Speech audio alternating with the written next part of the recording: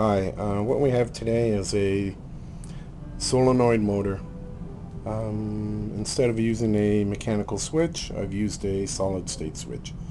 If you look out on the internet, you'll see majority of them are using a mechanical switch, which definitely simplifies the whole design, but solid state is just a little more reliable than a mechanical switch.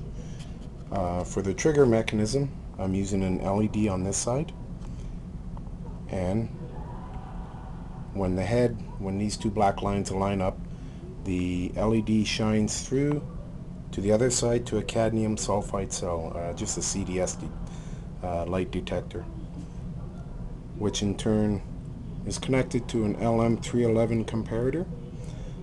So once the light passes through, the LM311 comparator triggers a TIP 120 Darlington pair transistor, which in turn drives the solenoid. So basically, let me just move this here. I put a line on the head here. This shows that this is the power stroke. As the light passes through, again the comparator is triggered, drives the transistor, and the solenoid fires. And if you look here, you'll notice that the solenoid is positioned furthest away. So as the solenoid is triggered, it pulls in, and that there is the power stroke, and then the momentum of the head. So the solenoid shuts off at about this point. The momentum of the head keeps it going, spins around. When the two lines line up again, the power stroke, and then it continues. So what I'm going to do is I'm going to apply some power. So I'm just using 12 volts, 2 amps, mostly for the solenoid. It needs all the current. So as you can see, there's the LED, and as I slowly turn the head, you're going to hear the clunk, the solenoid click. There's the power stroke, see? There's the release. Solenoid, there's the power stroke, see? On, off, on, off, on, off. So what I'm going to do is I'm going to spin the head.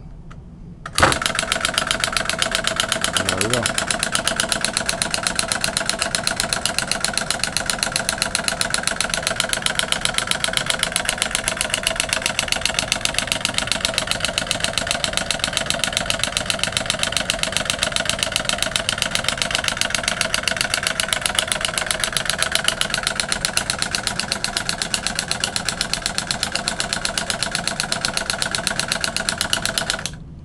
So that's their solenoid motor. Pretty straightforward, very, very easy to build. VCRs are very easy to come by. People are throwing them out.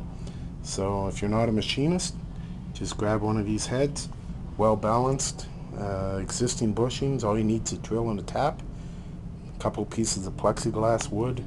The parts here were less than $10 easily. So you can build pretty handy little solenoid motor.